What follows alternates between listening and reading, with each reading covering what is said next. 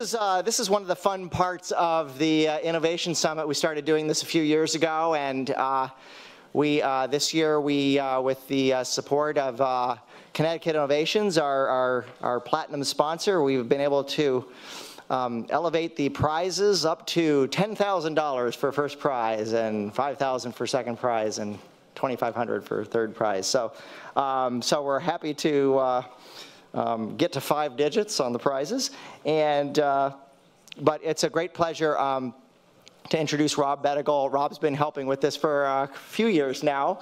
Rob is managing partner at Elm Street Ventures, which has been for over a decade now a great partner of Yale's, helping spin out quite a number of companies, a lot of biotech companies, but some other stuff too. And so thank you, Rob, for your support, your sponsorship of the summit, and for helping us run this contest today. Rob Bettigal. Thanks, Bill. First, I want to thank Bill and John Soderstrom and Tim Obstrup for their work and the work of their staff in putting this together. It's just phenomenal to see how this conference has grown over the last few years. So let me give you the ground rules first. We'll have eight speakers. They'll have 5 minutes each for their pitch. They'll get a signal from Colin. He's going to wave a red shirt in his hands with 1 minute left. And then there'll be 2 minutes for questions. The questions will probably be just from the judging panel, because we won't have very much time. So without further ado, I'd like to call up our first speaker, Chukri Ben-Mammon. I'd like to point out that in the program, it refers to their cure for infections, but instead it's for fungal infections. I assume so. Let's try that and see if it works. Okay. Good. How do we go back? Right. Great. Hi, everyone. My name is Chukri Ben-Mammon. I'm professor of medicine and infectious disease at Yale. I'm also the founder of Eli V5 Therapeutics. And the mission of this company is to develop a breakthrough therapy in the antifungal space. Our goal is to develop drugs that are highly potent against drug-sensitive and drug-resistant pathogens, that are safe, and that can achieve radical cure.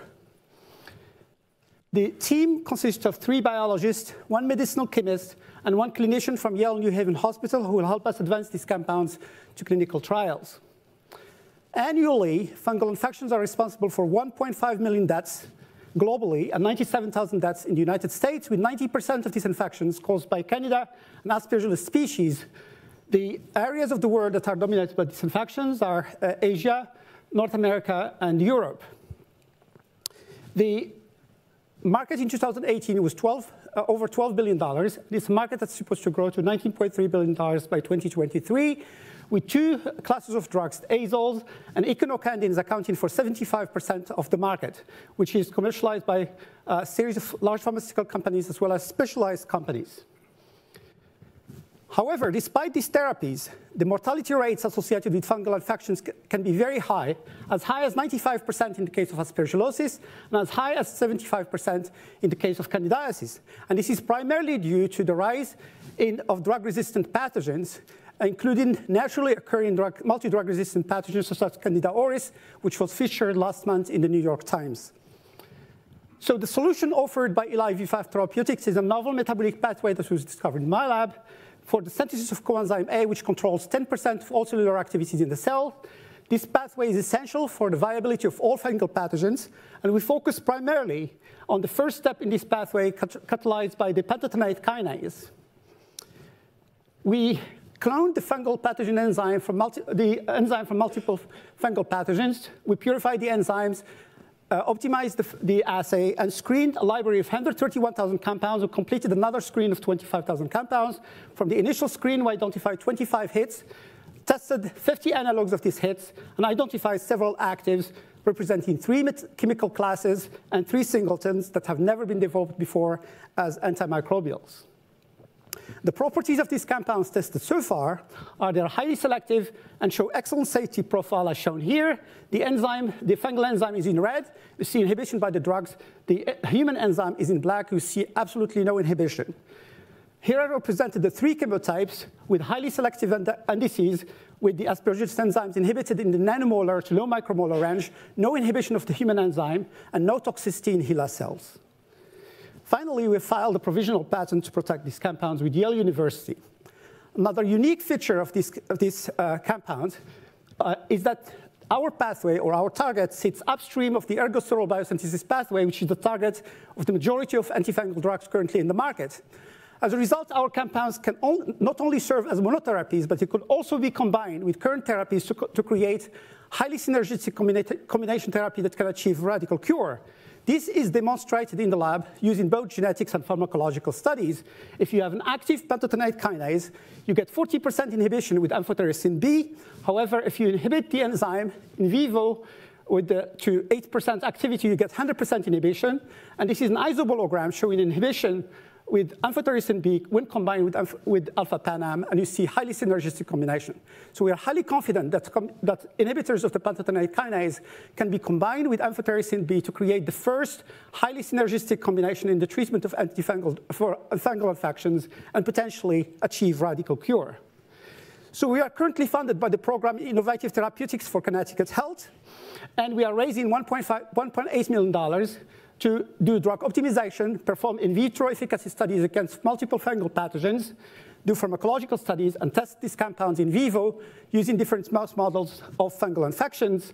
The goal of this project is to identify clinical candidates that can enter phase 1 clinical trials. In summary, LIV5 Therapeutics has novel inhibitors, a novel mode of action, and a novel strategy that can achieve radical cure. And we are in a competitive advantage state with our IP lasting as to 2039. We are asking for $1.8 million with the milestone which is to identify clinical candidates and the goal to achieve a therapy that can achieve radical cure. Thank you very much.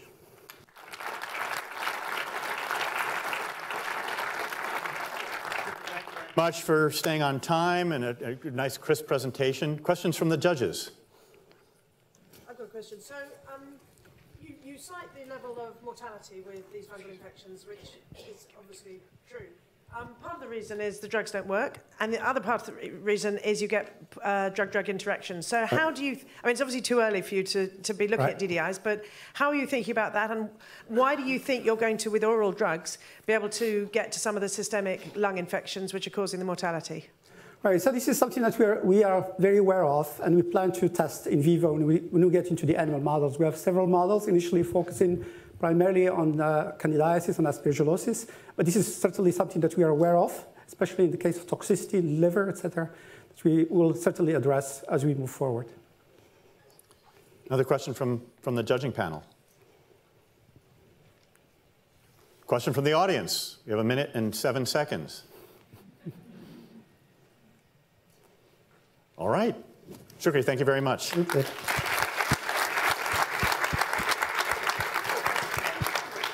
Next up for us is Eric Song. He'll be speaking about their treatment for brain cancer.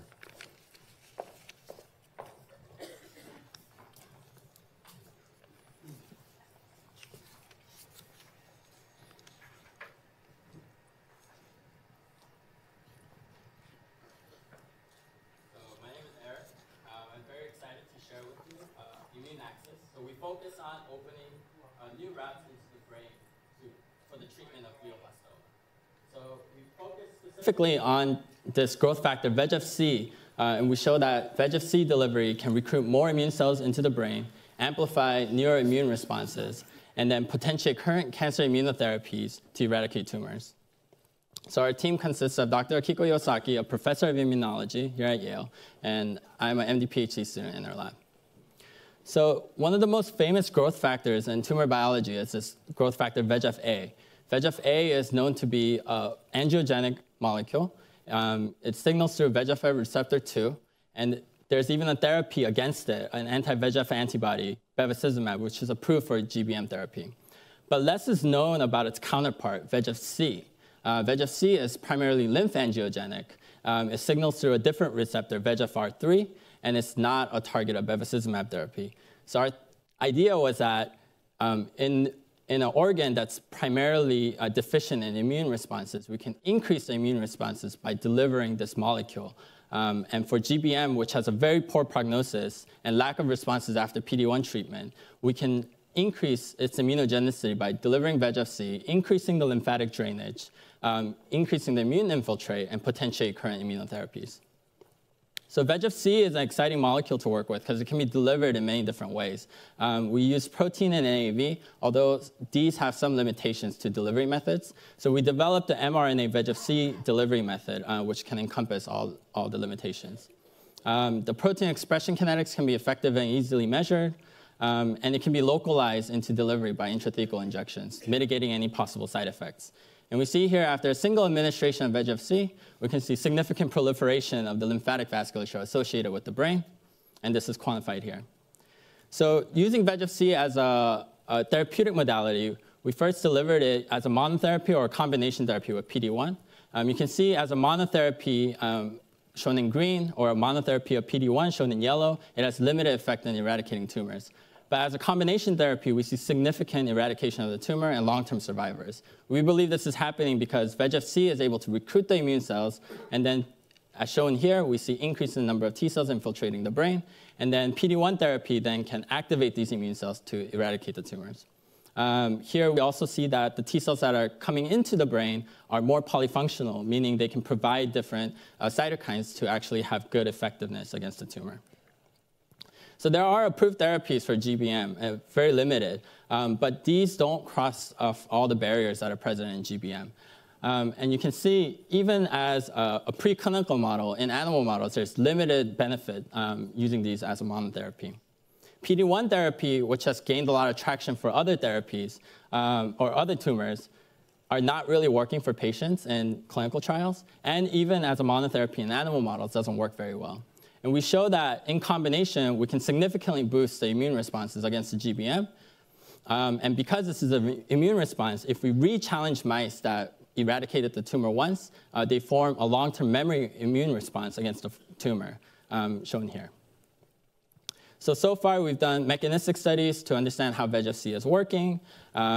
We're filed a provisional patent on the method of causing lymphangiogenosis in brain tumor models, or in brain tumors, and also filed a provisional patent trying to encompass the material of mRNA VEGF-C therapy. We're continuing to do further studies to evaluate what VEGF-C is doing and if it has any toxicities or other uses. And this has gained a lot of excitement in our community, and the Yale Neurology Department is very interested in starting a phase 1 trial. So our current bottleneck is trying to produce GMP quality material for phase 1 clinical trials. And in conjunction, we're also working with other members of the Yale community to develop a higher potency VEGF-C through phage display systems.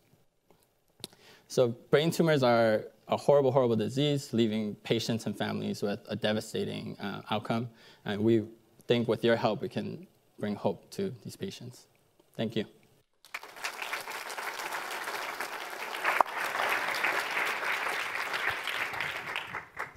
Thank you, Art. Questions? Yes. Nice talk. I wanted to come back to safety, I guess, for a second. Yes. So, concerns with increasing lymphangiogenesis in terms of brain edema, evidence that there'll be a challenge with the infiltration of immune cells. Right. So at least in steady state, just healthy animals, we don't see any increases in immune cell infiltration because there's no cognate antigen that's bringing the immune cells back into the brain. Also, as far as edema goes, increasing the lymphatic drainage would help with any sort of edema. So this might be an additional benefit that, because usually brain tumor patients get steroids to help with the edema, but this might actually help with that in addition. Yep. Yeah, can you talk about your approach in terms of IP? Yeah, so in IP, we filed a provisional patent, and then it's on the method of inducing lymphangiogenesis in brain for the evaluation of tumor. And then also the use of VEGF-C in an mRNA formulation has never been used. So that's one thing we're pushing. And then also we're working with now a protein engineer to develop novel isoforms of VEGF-C in order to make it more stronger, yeah. And can you talk a little bit about dosing and intrathecal delivery? Yeah. How you envisage that? Yeah, so for intrathecal delivery, I deliver it in the mice in the CSF in the back of the neck. In human translation aspect, the neurosurgeons and the neurologists are very okay with this because ports for GBM therapy have also been approved already. So you can just install a port when you do the resection of the initial tumor and deliver therapeutics that way. As far as dosaging, I mean, I've done different dosaging in mice. I don't know how it correlates to human exactly, but one promising thing is that there is a potential for it to cross-react to the blood-brain barrier, but in order to get to that therapeutic dosage, I would have to administer about 1,000 times more than what I'm delivering currently. So I think any worries about unwanted side effects is minimal. Great, thanks so much, Eric. Great. Great.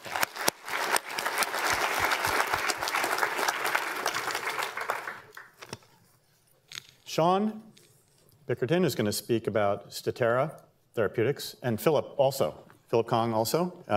They're talking about their spatiotemporally tuned nanoparticles for immunotherapy delivery.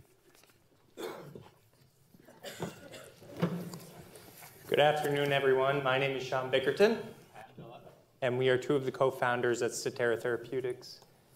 At Statera, we're led by a young and determined team, but we've also worked hard to surround ourselves with a core group of advisors that includes world-leading authorities in engineering, immunobiology, and entrepreneurship. Autoimmune disease presents a huge burden to human health. If we take one example, multiple sclerosis affects over 1 million patients in the US alone, with healthcare costs totaling over $23 billion a year. Despite this, patients are currently forced to accept chronic symptom management as the standard of care, and at Statera, we're striving to improve this. There's a promising field of treatment called antigen-specific therapy, with the potential to retrain patient immune responses, effectively addressing the underlying cause of disease. However, to date, no antigen-specific therapy has successfully made it through clinical trial. One of the most promising ways to achieve antigen-specific therapy is to induce tolerogenic antigen-presenting cells. When effectively induced, these cells can go on to reestablish immune response balance towards antigens that are implicated in a patient's disease. And an effective way to achieve these cells is through the use of nanoparticles that can selectively co-deliver antigen and immunosuppressant to APCs in the patient body. However, an often overlooked aspect of this strategy is that effective immune skewing of APCs to a tolerogenic phenotype is dependent on the time and the location at which it occurs. Notably, it's most effective when APCs reside in the patient's periphery in an immature state, prior to antigen exposure, maturation, and migration to the surrounding lymph nodes. Bless you. For the past, and notably, currently existing nanoparticles do not take those factors into account. So for the past 4 years, Statera has worked to develop our spatiotemporally tuned particles, or STPs. In addition to getting to the right cells, our STPs afford something new. They afford distinct release kinetics of the two components included that are very, very different from nanoparticle systems that currently exist. And importantly, the sequential delivery of immunomodulator prior to antigen release affords early transition of these APCs towards a tolerogenic phenotype and more accurately fits with the optimal temporal criteria I outlined in the slide previous. Thank you, Sean. So having developed this platform, we saw a scientific validation. We saw a selective expansion of regulatory T cells, which are subsets of cells that are important for restoring homeostasis in an autoimmune state. However, in the meanwhile, we didn't see any expansion of other inflammatory cells, such as Th2s, Th17s, and NK cells. Having seen selective expansion of Tregs, we decided to evaluate the efficacy of our platform in a mouse model of multiple sclerosis. Our platform, shown here in pink, was compared against the control, which means no treatment, compared against standard, which is a conventional PLJ nanoparticle platform that delivers the same antigen and the same immunomodulator as our system. In the prevention model, we see that our platform completely prevents the onset of disease. And in the therapeutic treatment, where mice are injected with nanoparticles at the peak of disease, we see that our platform has greatly reduced the disease severity compared to the standard and the control.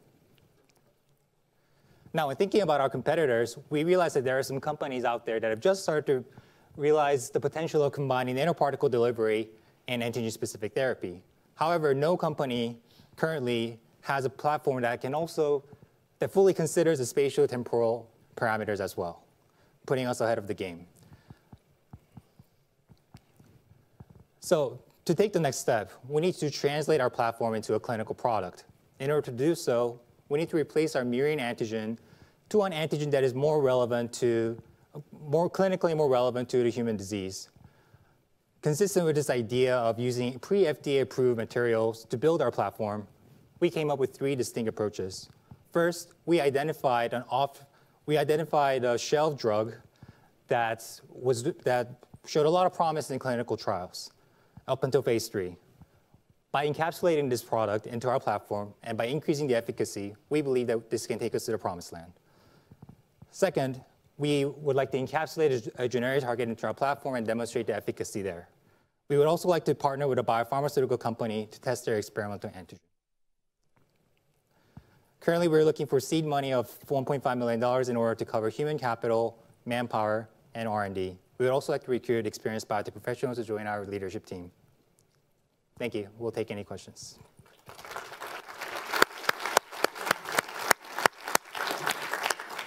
Philip, Sean, good work. Questions? Can you speak a little bit to IP? So it would seem like it's going to be pretty critical, sort of how your particles are differentiated. Yeah, so the creation and utility of our material, these STPs, is defensible by a Yale protected patent, which is currently provisional but is due for conversion in the next couple days. And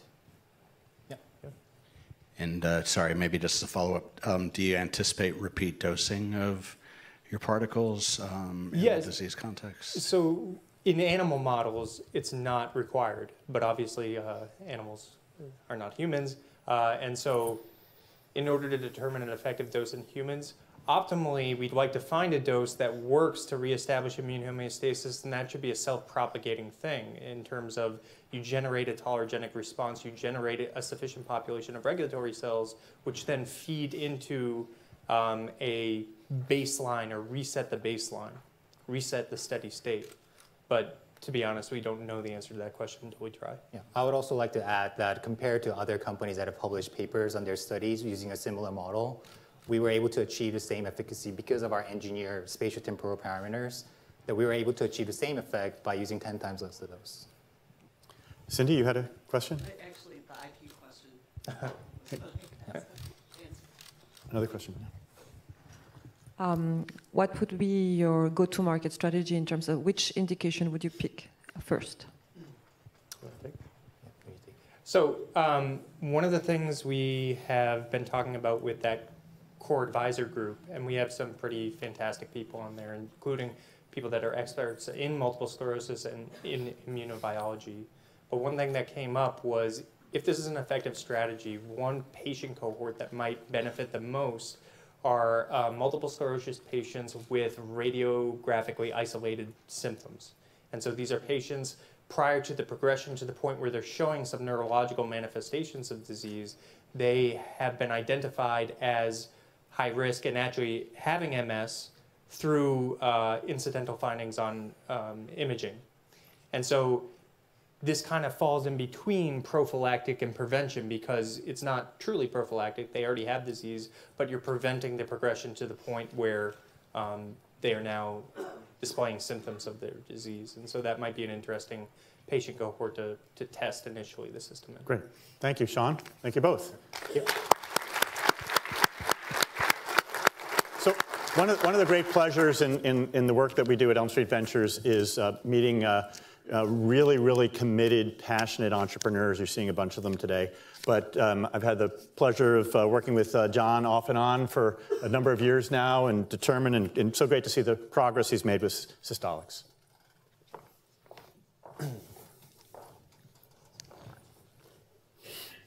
Cytosolics. Almost there. Green button.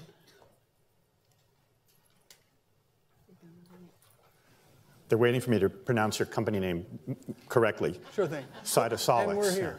Oh, now we're here. All right, thanks. So at Cytosolics, we aim to revolutionize drug design in oncology. With just a small change, we can target 90% of oncology drugs to 95% of cancers, making therapy safer and more effective by targeting a universal biomarker of solid tumors, acidity. I invented my technology here at Yale and have since recruited a world-class advisory board consisting of former pharma CEOs, heads of R&D, oncology, clinical, and regulatory. The problem we're addressing is that despite decades of improvements, cancer therapies still largely fail and harm most patients. And this is because these drugs share the same limitation. They're meant to harm human cells, so they cause damage whenever they get into healthy tissues. But remarkably, 38% of approved drugs today selectively target healthy tissues in the body because of a consequence of tumor acidity on weak bases incorporated in these drugs for solubility. This is promoting the very side effects that are limiting the effectiveness of therapy.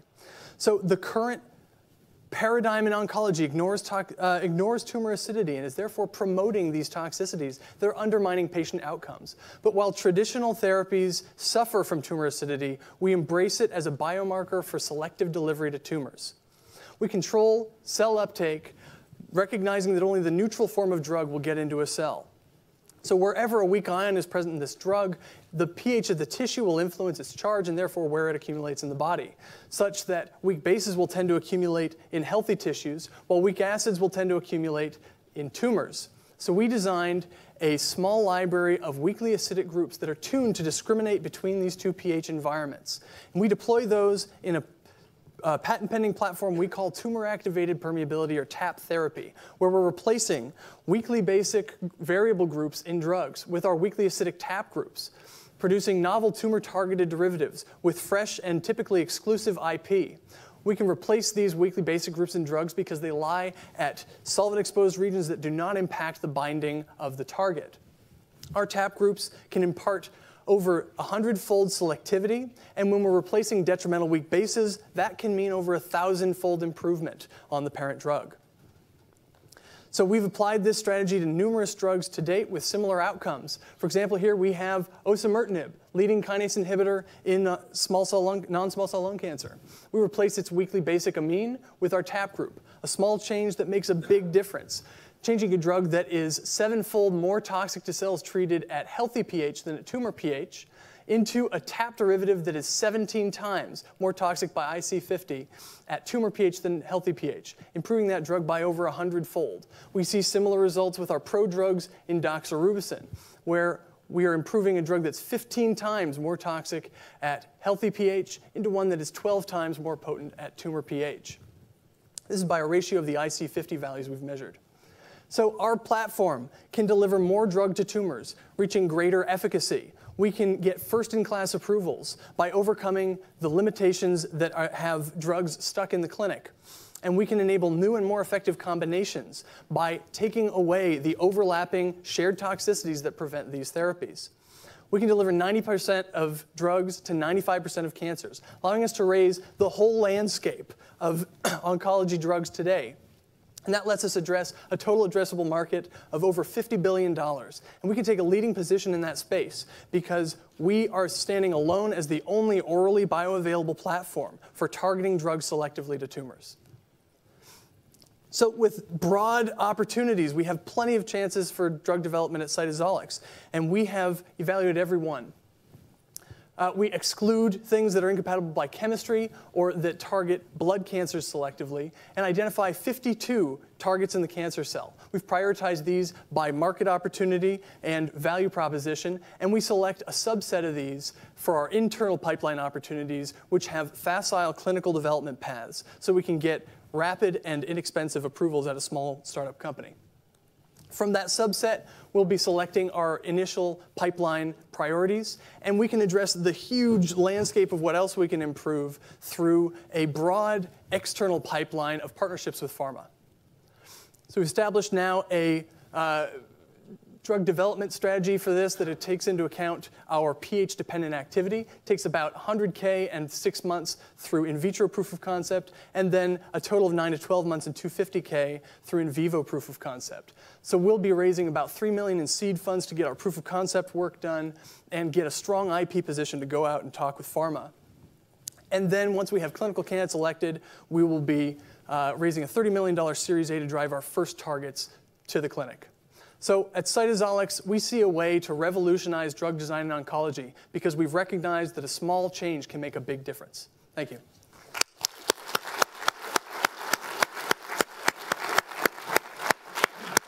Great, John. Questions from the judges? Yeah, how do you envisage your business model? Are you going to develop yourself your drugs, or are you going to partner everything, or how do you see that?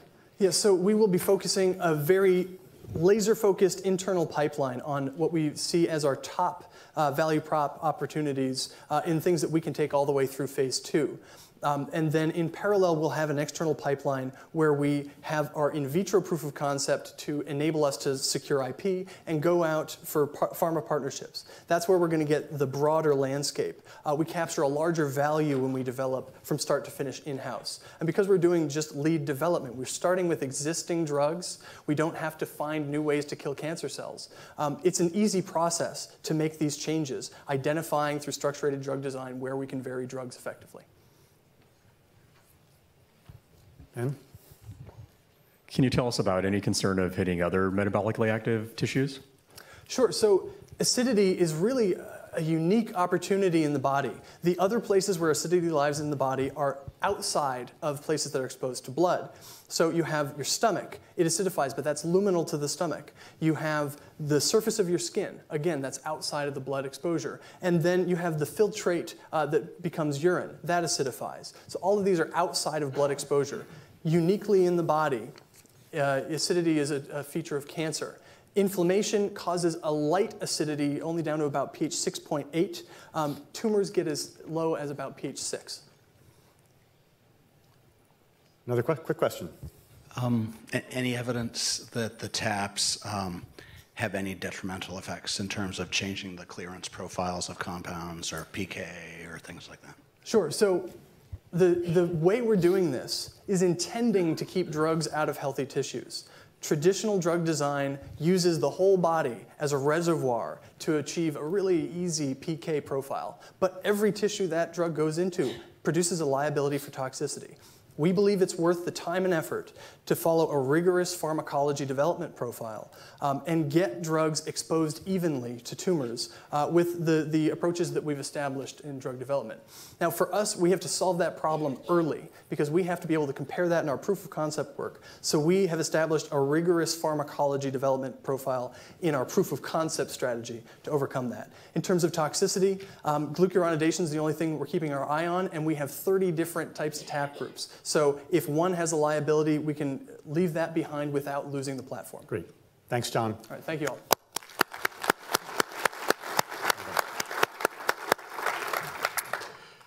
Next up is Natalie Ma, speaking about transforming therapeutics and biomaterials with synthetic biology. Thank you, Rob. And I'd like to thank Farron for allowing me to present today. I'm excited to present to you Pearl Bio, which is our synthetic biology company that's designing novel biomaterials for applications in therapeutics and medicine. Oh.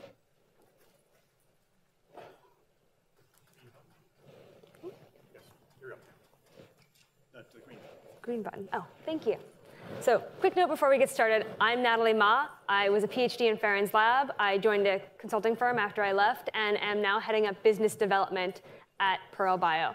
Our team has world-class commercialization expertise with over 40 years of experience. We also have deep scientific expertise. Farron and Mike are both leading synthetic biologists in their fields. Overall, we also have a long history of collaboration.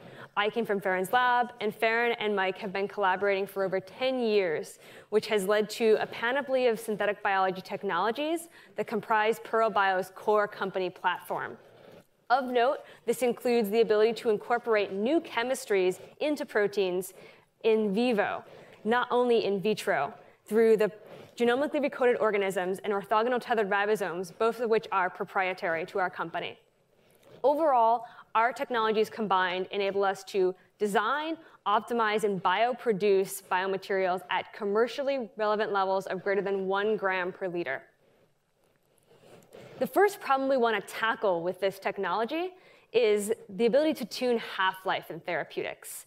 This remains a key unmet need. If you can't tune the half-life of a therapy, you can't modulate how long it hangs around in the body, and it may not work as a therapeutic. Or you may be able to design a therapeutic, but it has very burdensome dosing. Patients getting weekly IVs that last 2 hours or more, or they're getting daily injections. So in order to harness the power of protein-based therapeutics, we really require new methods to tune half-life, as well as endow other new functions. So here's what our platform can do. We're able to incorporate unnatural amino acids into proteins, here represented by red circles, that then act as attachment sites for fatty acids. These then modulate the half-life of a protein in the body. And what we show with our data are that the increase in number of fatty acids we can incorporate, which could be 1, which is the current state of the art, to 2, 5, 10, or even 30 or 40 of these fatty acids, increase the half-life of the therapeutic. But also incorporating 5 or 10 fatty acids, as shown here in blue and green, increases half-life by 750% and 2,500% compared to the state-of-the-art single fatty acid. So this is a dramatic increase, and only one application of our technology. You could envision adding modifiers that enable targeting to specific cellular compartments or crossing the blood-brain barrier. Our initial indication for this application will be in obesity more broadly, with a specific initial proof of concept in the rare disease Prader-Willi syndrome, disease with no therapies for obesity and high burden. The broader play in the obesity market will likely be a partnership with a larger pharmaceutical company to enable the complex clinical trials. However, we're not married to this indication yet, and as mentioned, we have many potential indications. We're also looking into rare enzyme deficiency diseases, such as Gaucher and Hunter, where their therapies have truly been dramatically hindered by half-life. Overall, Pearl Bio is also uniquely positioned within the synthetic biology space. So other companies have made great strides in trying to bring therapies to market containing unnatural amino acids. However, they usually are incorporating only 1 or 2 of these amino acids into the overall protein. We are able to not only incorporate multiple instances of these amino acids, but also incorporate 2 or more different types, enabling new chemistries. And in addition, not only do this in vitro, but also in vivo, as well as incorporate new non-amino acid-based monomers that enable much more of the chemical repertoire. And potential applications of this include everything from multifunctionalized antibodies to programmable peptide therapeutics to biocontained living therapies. And all of this are protected by a strong IP foundation comprising 12 active patent cases.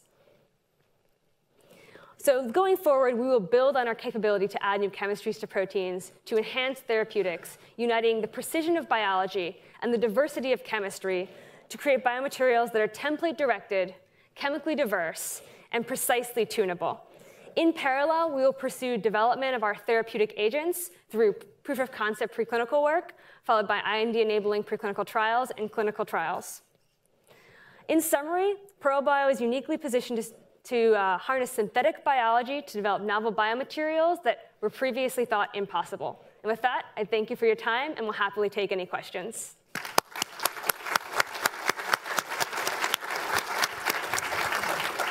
Thanks, Natalie. Questions from the judges? I'm puzzled between the product and the platform. I feel that you have some knowledge and you will be playing in the synthetic biology, but can you elaborate on your first product? Yeah, of course.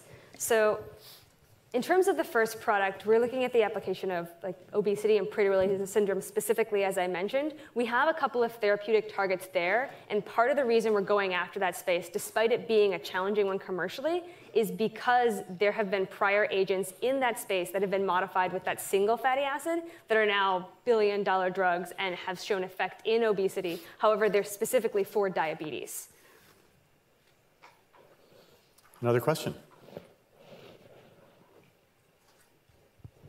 Can you talk a little bit more about your IP? Because as you put up on your chart, there are other companies incorporating non-natural amino acids, and adding fatty acids and lipids to extend half-life, again, is widely done. Got it. Yeah, so in terms of our IP, our capability is really the ability to incorporate this in multiple instances. So when we think about the other companies in the space, they can add 1 or 2 of these amino acids that allow linkers. But what we're able to do is add 5, 10, or more, so that, as shown in the data, dramatically increases the half-life in this case. But if you're able to add linkers or attachments that create other modifications, such as targeting, you could envision that those would also create therapeutics with greater efficiency or efficacy. So then for your Prader-Willi drug, the plan is to extend the half-life or also to make it better by modifying it in some way? Yes, there are no approved therapeutics in obesity for Prader-Willi syndrome yet. We have a couple of potential targets that we think are functional within Prader-Willi syndrome and also have broader application in obesity as a whole. So the goal would be to engineer a novel therapeutic in that space with the tuned half-life that we could then take to the broader obesity market. However, as I mentioned, we do have other potential therapeutic areas in mind, particularly those rare enzyme deficiency diseases, where there are existing therapeutics that we could do more of an ROA play on. Great. Thanks so much, Natalie. Great. Thank you. Great job. Next, I'd like to introduce Jeffrey Bender, Target Site Therapeutics. He'll talk about RNA-targeted therapeutics.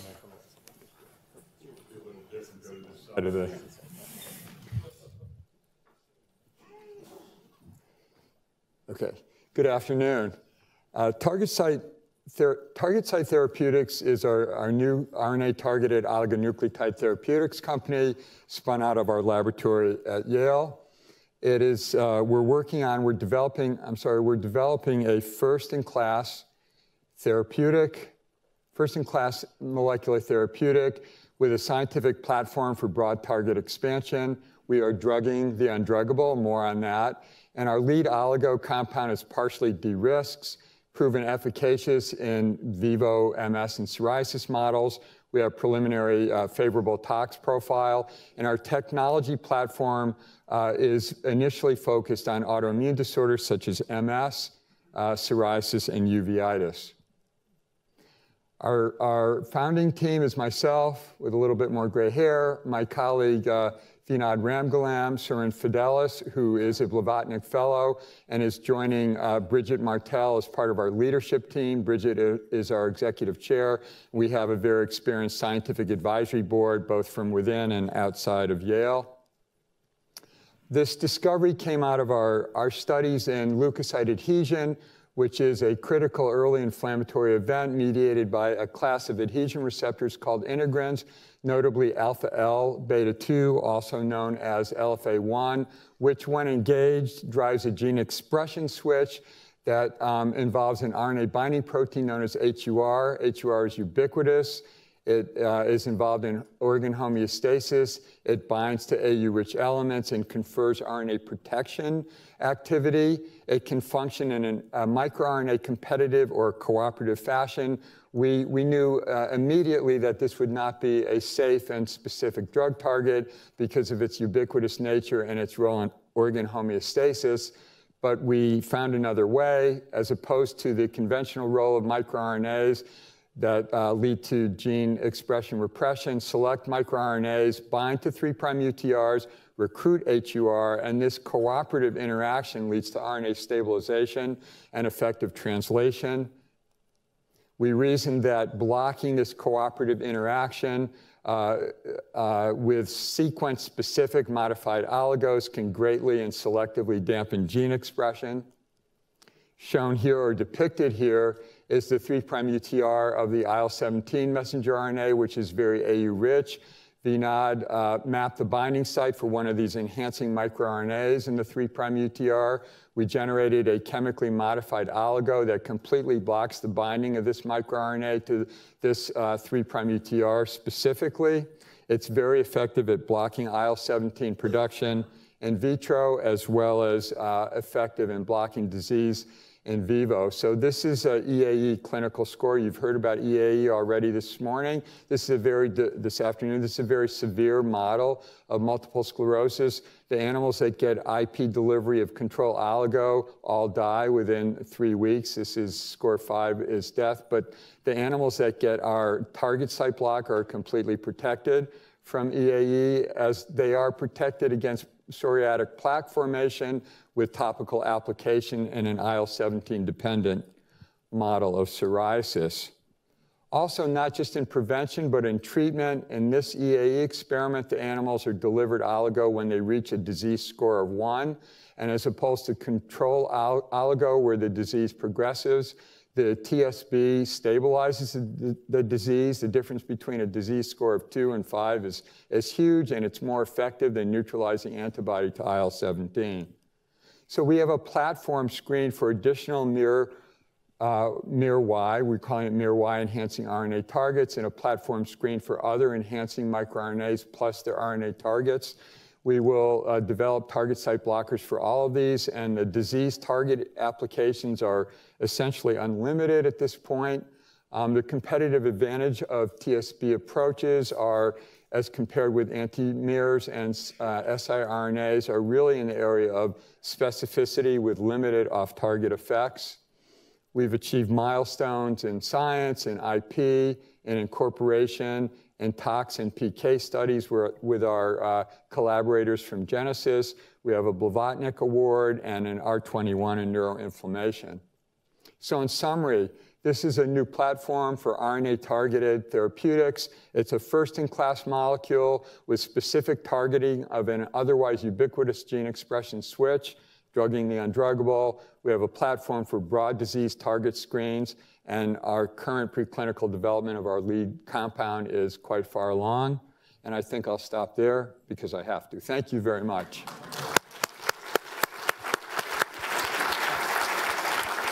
Perfect timing. Questions from the judges? Amanda, you're holding the microphone. So. Okay. Do you want to address delivery?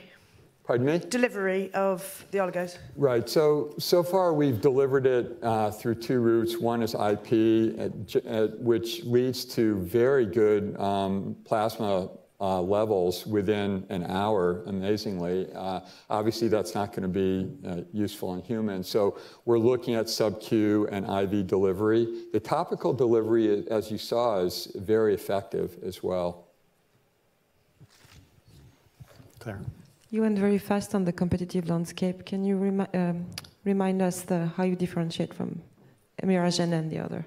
Simply, what we're claiming and believe at this point is that this is a very, very specific approach. And I didn't show you specificity data, but even other 3' UTRs, messenger RNAs that have the same microRNA binding site, because we target the interaction between the microRNA and the 3' UTR specifically, there's no effect on any of the other cytokines with this particular agent. So specificity, no off-target effects. Our tox profile initially looks very good. Another question? Quick question from the audience? Right here. Well, that's a good question. At this point, we haven't looked specifically at innate immune activation.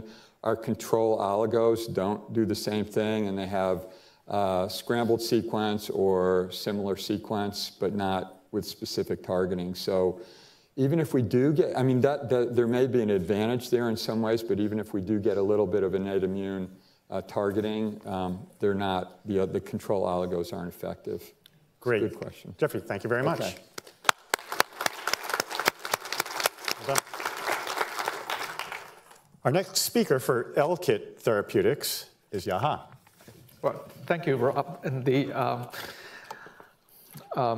well, hi, everyone. And I'm here to tell you about LKIT Therapeutics. This is a startup idea based on the development of a new class of lipid kinase inhibitors to selectively target p53 mutant cancers using synthetic lethality. My name is Yaha. I'm an associate professor in the Department of Pharmacology. My area of specialty is structural biology and biochemistry. My collaborator, John Ellman, sitting in the audience, is Eugene Higgins Professor of Chemistry with expertise in organic synthesis and chemical biology. John and I have worked on this project for a number of years, and the premise of the project is based on the general observation that p53 mutation gives tumor cells a proliferative advantage, but also renders them susceptible to a variety of metabolic stresses. As you know, p53 mutation is the most common genetic abnormality in human cancer. Within this context, it was discovered that inactivation of two lipid kinases significantly reduces tumorigenesis and cancer-related death in experimental animals. So these two lipid kinases are the alpha and beta isoforms of PI5P4K that were previously known to play a role in cell metabolism.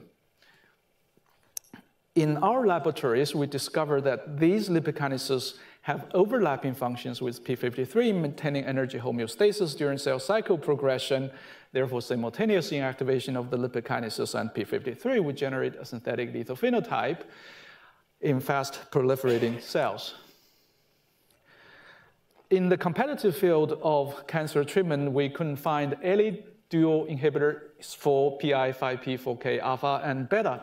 Petra-01, shown here at the bottom from Petra Pharma, is a lead compound to treat AML. It inhibits only the alpha isoform. If we were successful, LKIT will become the first company to develop a dual PI5P4K inhibitor to selectively attack p53 mutation through synthetic lethality. Using a unique structure-based approach, we have developed highly potent inhibitors which have drug-like heterocycle structures that have a Ki of about 30 nanomolar against both the alpha and beta isoforms of the lipid kinase. Yale University has filed a provisional patent for these compounds, and we expect to file additional composition of matters patents as the project progresses. The design, a major challenge of any kinase inhibitor program is how to avoid off-target binding to numerous other protein kinases in a eukaryotic cell. The design of CC260 leveraged our extensive structural insights into the lipid kinase, as shown here, is extremely selective by profiling against a large panel of protein kinases, as shown here. In cell culture, CC260 disrupts cell energy homeostasis, causes cell cycle arrest at a G1S checkpoint, and suppresses the growth of p53- cancer cells. We believe that we are approaching a value inflection point. We are seeking funding to perform proof of concept animal experiments to demonstrate the in vivo efficacy of the compound in selectively targeting p53 mutant cancers. Accomplishing the goal listed here would position us in a very strong position, will put us in a very strong position to raise Series A venture funding, and the venture goal is to form a company to advance this technology into human trials. In summary, we have developed for the first-in-class potent selective dual PI5P4K inhibitors with potentially broad applications in cancer treatment. Thank you for your attention. If you have any questions, please feel free to contact John or myself or talk to Yale OCR. Thank you. Excellent, Johan. Yes, Kate. No, she's okay. passing. Can you talk a little bit about, have you looked at the genetics of tumours? Because you've made an assertion about the synthetic lethality. Have you looked at a wide range of tumours to be absolutely sure that you don't see any tumours with both of them knocked out? That's a very good question. And at this moment, all the data, we did search a panel of cancer cells that do appear to be a correlation between the p53 status and the degree of growth inhibition. Maybe I didn't adequately address your question because our experience is still limited, but so far everything we looked at seems to be a good correlation. Paul, any other judge? And since it sounds like the next major step is going into an in vivo model. Correct. Do you feel that the compounds you already have in hand from the pharmacology perspective are ready to go in terms of anticipated PK and what you'd like to see? That is a very good question. All the data I showed you here are in vitro, in cell culture dishes, and the work is in progress to optimize, to improve the PK properties, as you indicated, so we're making progress. We're probably not there yet, but we're making progress toward that goal to be able to administer the compound into at least in an intact animal. Thanks, Paul. Another question, quick question from the audience? If not, then thank you very much, Jan. Thanks. Our final speaker, Yale professor, serial entrepreneur, Demetrius Braddock, will talk about his approach to periodontal disease. Okay. So I'm going to talk to you about the root cause of periodontal disease and our approach to transform the treatment of patients with this disease. So I'm Demetrius. I have a lab here at Yale, and we study the ENPP enzyme family. I have expertise in ENPP1 enzyme biology, and I was approached about 5 years by Martha Summerman, who is the institute director at the NIH in the Laboratory of Cranial, Facial, and Dental Research on this problem when she saw our papers on another indication, which was an ENPP1 deficient mouse model in which we cured that mouse by a therapy we developed. And that has since resulted in $100 million of venture capital funding from A-list investors, and that will be going into clinical trials next year. So I have expertise in targeting and understanding disease pathogenesis. I'm a pathologist. I'm also a biochemist. And my, I think, specialty is understanding what needs to be done and what can be done very quickly and moving that into treatment. So this is one of these indications. So periodontal disease is a little bit unusual for an indication. It's a disease in which your gums recede from your teeth because they become eroded. And what becomes eroded is a substance called cementum, which attaches the periodontal ligament to the tooth. So as that erodes away, you get a pocket, and that pocket gradually expands. And that, once it's gone, it's not coming back. And there are no treatments that will treat that or reverse that. There are only treatments that can slow it but not stop it. So we have an approach that we are going to propose is going to actually reverse that. Now, to get an idea of the market size, effectively periodontal disease is treated in the moderate or severe categories, and that represents a total of 61 million teeth. So this is all done by tooth in the dental business. And evaluating that market is a $5 billion market. So this is a large indication. And it's an unusual indication for a therapeutic, but it's an indication that has significant money being spent in it, and that has an opportunity there for those who are willing to take the challenge of innovating into this area.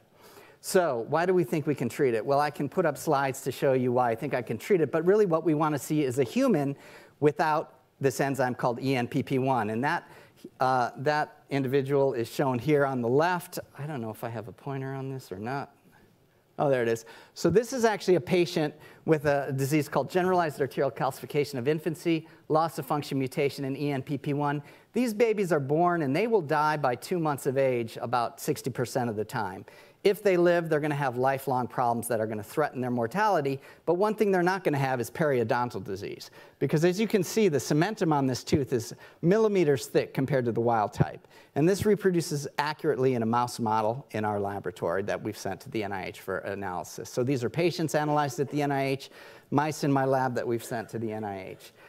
Now, there are known inhibitors, which are nanomolar inhibitors to the enzyme, that are commercially available, and we have patented the use of these molecules in this indication. We also have expertise in high-throughput screening using a synthetic substrate to screen for small molecules in this space, and here's a paper demonstrating that technology, which resulted in patents in another indication. So what we'd like to do is both use the commercially available molecules and develop our own assets and formulate them identically to what is currently done in the space, which is to put them in microspheres or attach them to nanoparticles. And once we do that, we will simply treat the animal model of this disease, which is an animal model that was developed in Dr. Summerman's lab at the NIH, in which you kind of erode the cementum and then you watch it regenerate. And here's a wild-type animal with that procedure done, and this thin blue line here is the cementum regeneration. And here's an animal model that's deficient in pyrophosphate, the enzymatic product of ENPP1, in which that has come back. So essentially what I've just shown you is proof of concept in a human, an animal model that directly translates to that human, and available chemical space in that area that we've patented that we can immediately use to formulate and essentially execute in an animal model that will give us proof of concept for a $5 billion indication. So that's my idea, and these are all the people that have worked so hard over the past years, both in this indication and in this other indication of a lethal disease. And thank you for your attention. I'd be happy to take any questions. Thanks, Demetrius. Amanda. Hi, Demetrius. Can you comment on your clinical development strategy? So the clinical development strategy would parallel the clinical development strategy for a molecule called Arrestin, which is effectively tetracycline that's been formulated identically. So there's a path that's been followed, and we would essentially follow that path. The clinical trial would involve measuring the depth of this pocket before and after treatment over time. And that for Arrestin, that was a 9-month trial involving about 200 patients, and we have all that information. So we've kind of mapped out how we would go about running the clinical trial and what those costs would be. They would be much less than cancer indications and these things. You're talking about a $5 million basically clinical trial to get into an FDA approval in this indication. Other questions? It's early, but have you thought about pricing and reimbursement? So currently, Arrestin is priced at like $87 a tooth, and it does nothing effectively. So that would be the floor. And if you can basically reverse that, where you'd move the patient from, let's say, moderate to mild disease or severe to moderate, you could think about multiples of that indication. So the $5 billion estimate I gave you was an estimate based on an $87 pricing. So I think that's a very conservative estimate, and that's a conservative number of teeth there. Just a curious question. Yeah, sure. Tooth whiteners affect? No, they don't. So tooth whiteners affect something called dentin, which is a different substance on your tooth. Yeah, yeah. Thank you. Last question? Paul? Sure. Assuming, safety and all those types of things, Sure. Could you see this as being a prophylactic treatment for periodontal disease? Well, yeah. Certainly the current therapy is sort of prophylactic in the sense that it's not really reversal. We're really hoping that this will reverse the disease. From what we've seen with the animal, from what we've seen with these patients with this terrible disease, there's no question that suppressing this enzyme makes your cementum expand. So we're thinking like a episodic treatment over a short period of time, a removal of that inhibitor, allowing that cementum to robustly regenerate and then adapt to the new microenvironment will probably be a very effective therapy. Yeah. Thank you so much, Demetrius. So before Bill comes up, I want to thank our panel of judges, Tim, Cindy, Ben, Amanda, Paul, Kate, and Claire. I think, Bill, they get a 10% discount on first investment in these companies. So I think that's the building. Back up, and you're going to let people know what's next. Let's thank all of our contestants.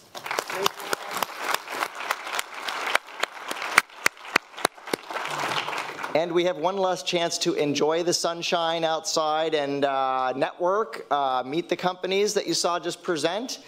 We've been doing this for a few years, and many of them turn into real companies that are hiring people and raising money from investors. So do some networking.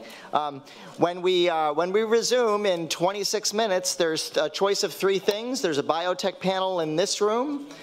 There's a med tech panel upstairs in room 2400, and no, I am incorrect. Am I incorrect? Where's my? No, that's right. And I believe we do have some more Connecticut innovation companies upstairs. Yes, so the Connecticut innovation companies upstairs are tech companies, and that is Cadenza Innovation, Shelf, Payveris, and R4.